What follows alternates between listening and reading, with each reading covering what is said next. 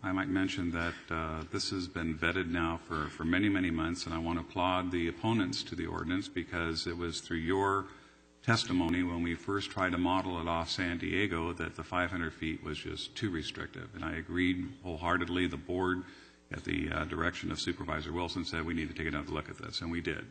And 30 feet was determined to be a reasonable distance to effectively target residential development. This ordinance does not have any bearing on you going to the entrance of Golden Era and doing your protests. No bearing. I think even if you were to not block the entrance to Golden Era, I'm not so sure there would have been any contentious issues with the sheriff had the direction just been followed. Just, don't block the ingress and egress to this facility. So it was a trespassing issue. But it doesn't stop you from continuing any protest in front of that facility. We've vetted it. I certainly respect Supervisor Buster's input, but we have had county council collaborate with the sheriff, and there was this inference that, again, that Mr. Al-Hadaf was the tail wagging the dog in getting this thing done. And you'll remember that when we have Assistant Sheriff Pete LeBon came up when Mr. Al-Hadaf said, I'm happy to meet with county council to work the details out, Mr. LeBon very appropriately said, no, the sheriff department, in the absence of the private attorney, will meet with county council, and so that we understand what is being enforced in this ordinance. And they've had that collaboration, and as a result, the sheriff of this county supports what we're trying to do. Ms. Walls, it's been tested.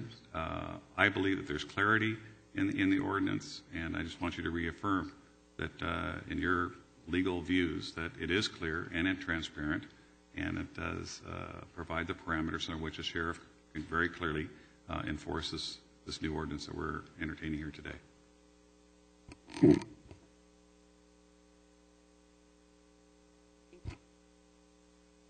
Thank you. This ordinance, a similar ordinance, has been upheld in Klein, has been upheld in Thornburg. It should satisfy constitutional challenges and muster.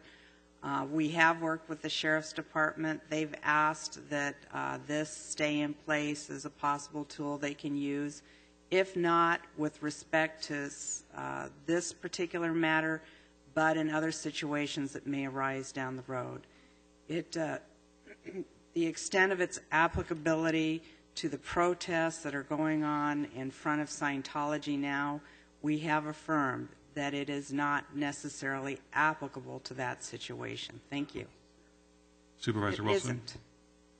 It isn't. Yes, Mr. Chairman. As you just got through saying, this has gone through so much revision and so many reiterations. I initially shared many of the concerns that Supervisor Buster had. I understand the opposition, and I understand those that feel fearful that perhaps they won't be able to do another Dochitz protest if we adopt this and so forth.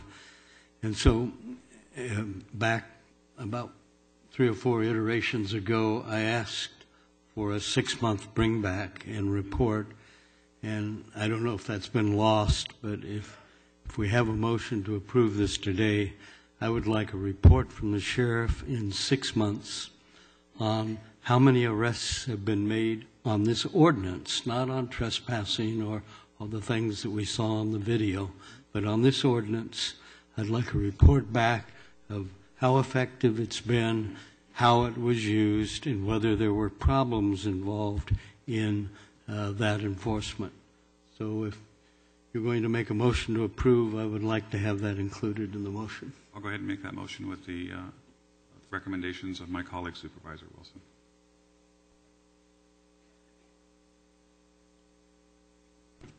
Please vote. That passes with 4, Supervisor Buster dissenting.